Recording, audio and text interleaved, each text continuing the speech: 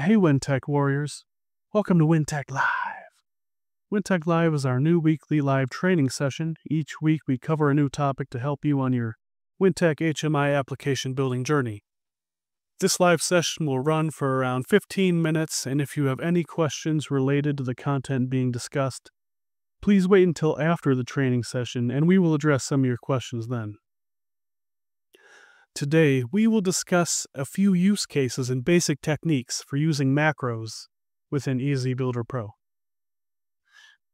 Alrighty, so let's head on over to a demo project I've created for this live session. Let's also discuss some use cases for macros. Arithmetic. Macros are the only way to perform basic arithmetic and use aggregate functions. In this example, we're taking the value from the registers on the left, adding, subtracting, multiplying, and dividing that value by 10, and the result will be placed in the register to the right. And we will take a closer look at that macro here shortly. Scaling. You can easily scale between different engineering values using macros. For example, converting Celsius values to Fahrenheit, metric values to standard, and other measurements. We'll demonstrate a Celsius to Fahrenheit conversion here shortly.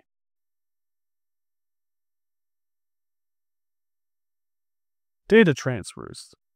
You can transfer data from one device to another using a macro. So for this example, I have added a Modbus device to our project, and we will be taking a value entered in this Modbus device's register and transferring it to a register on our local HMI.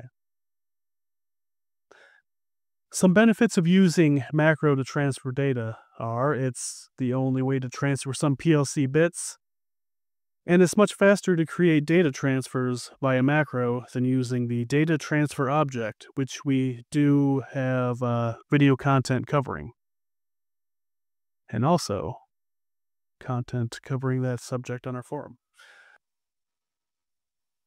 Free protocol.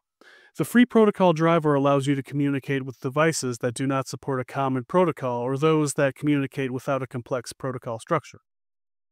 To send and receive data when using this driver type, we use macros. We have a great write-up on our forum. That's forum.weintechusa.com. And the forum post is called How to Send or Receive Data Using the Free Protocol Driver.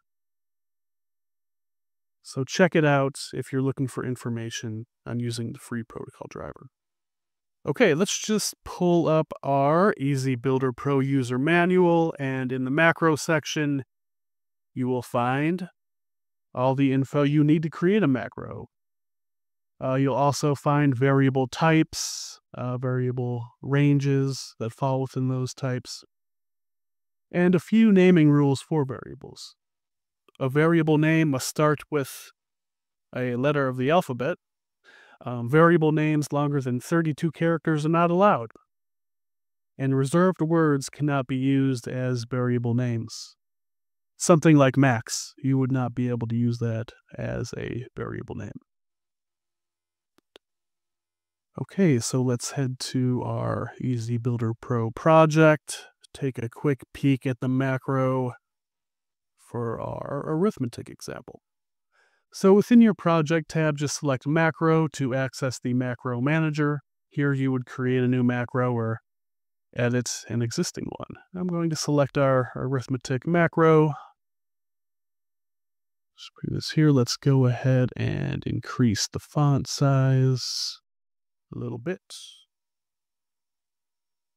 Okay, so up top is where we'd first declare our variables. Using the short data type, which here you can see the range is positive 32,767 to negative 32,768. So to declare a variable, you would just type the data type for the variable and then the variable name. As you can see, I have created declared a few variables here, 2 for each math operation. Okay, so as I said earlier, values entered within this register to the left will be taken, and the appropriate math operation, like adding 10, subtracting 10, multiplying by 10, and dividing by 10 will take place. Then that value will then be thrown into this register to the right. So to do that, I've declared our variables, 2 for each math operation, as I had mentioned. We'd first use a getData function, which, let me just comment this out, and we can do this together. So to use a function within our macro manager, you could manually type it, or selecting the get/set function button here down to the left will allow you to choose a function. And upon choosing a function, for example, we're going to choose getData. You will receive a quick description as well as usage examples. So what I'm going to do is select the getData function. I will then choose the variable I want to store the value entered in this register to.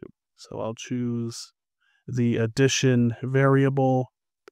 I will then choose the register address. In this case, it's LW5, so I'll select our local HMI, select LW5, and leave the data count as is. So we're taking the value from LW5 and storing it within our addition variable. On the next line, we'll take our other variable, which is sum, and add the variable with the value entered in LW5 here, which is addition in this case, plus 10. So that will take the value entered here, add 10 to it, and store that value within the sum variable. Now we want to take this sum variable and set that data into this register to the right. And to do that, we will use the setData function. So again, I'm selecting the get/set function button down to the left.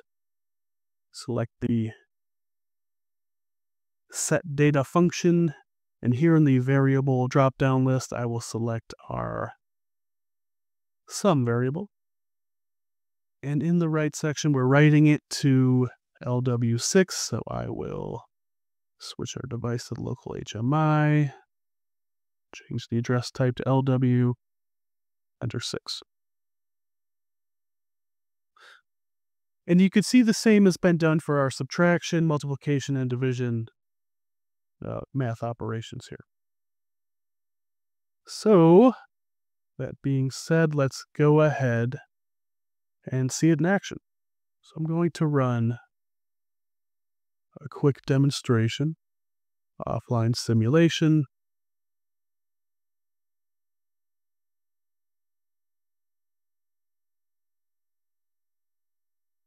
Select our arithmetic window.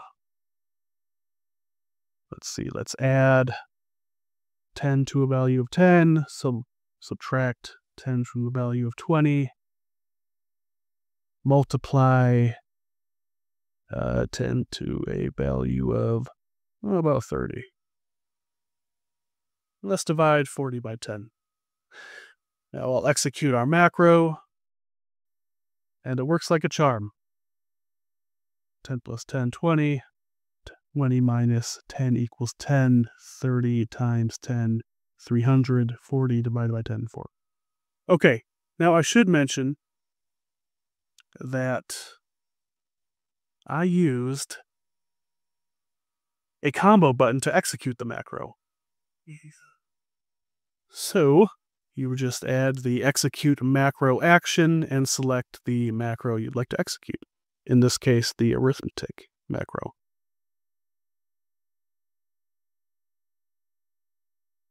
All right.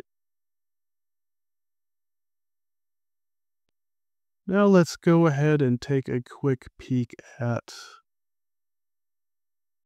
scaling. Where is it? Oh, yep. Okay, so for this example, we are converting a Celsius value to Fahrenheit. And let's take a closer look at the macro that does that sorcery. So again, heading to our macro manager, I'll select Celsius to Fahrenheit. That's the name of it. And up top, I've selected periodical execution. And entered a time interval of 10 milliseconds. That means that this macro will execute every, second. So it's 10 millisecond times 100. Okay. Pop this open a little more. And I have declared some float variables, Celsius and Fahrenheit.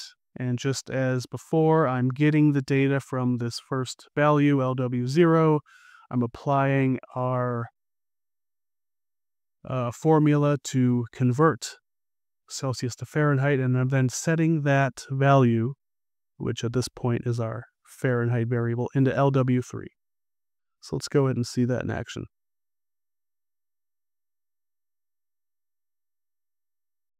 Running an offline simulation. Okay, Celsius to Fahrenheit. Here we go. As you can see, it's already working. There's no need to press the button, the combo button, to execute the macro as we did before, because it is periodically executing. And you can see it works like a charm already, and we haven't entered anything in this field. Let's go ahead and just do this. There we go. Works like a charm. Okay. All right, up next, the transfer of data.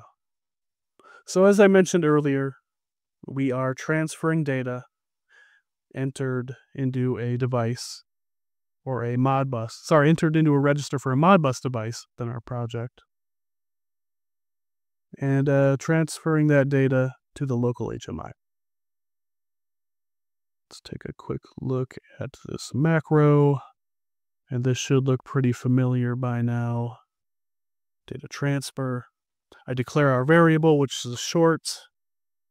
We're getting and setting data. Let's make this a little bigger. And let me comment this out. And we'll run through this one together. All right, so again, we're going to get to data. Oh, let me just move this over a little bit. All right. All right, so again, we're taking the value entered in this Modbus register, 3x1, and then we're transferring it to a register on our local HMI. And to do that, I'm going to use the getData function to take the value entered here. Go.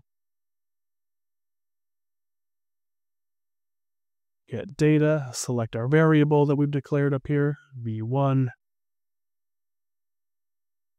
Select the address for the register, which is Modbus TCP/IP 3x1. Okay. Now we've scooped up this value, and all we need to do is create this setData function to send it to this value, which is in this register, which is on our local HMI. So let's create a setData function.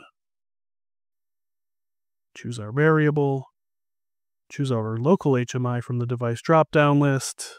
Select the correct address type and address, LW13. Okay, let's see it in action.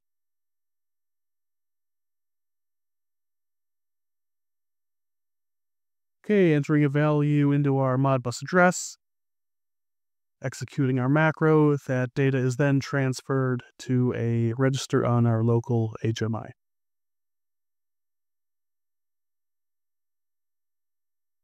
Alrighty, let's take a look at a little bonus window here. Let's round a value up or down. Let's take a look.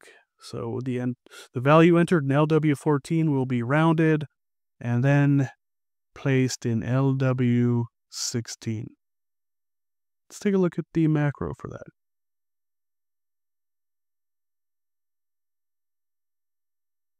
Here we go. Make that a little bigger. All right, so for this initial value, which will be a float number, I've declared it a float, num1 variable name, and then we're sending it to this register, and that will be a short data type variable, which is called num2. Again, we're just getting data from this register.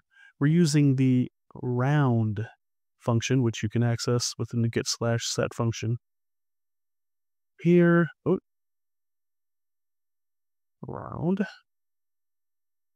We have a description, the use, and then we're setting that data over here. Let's run a quick demo, check it out.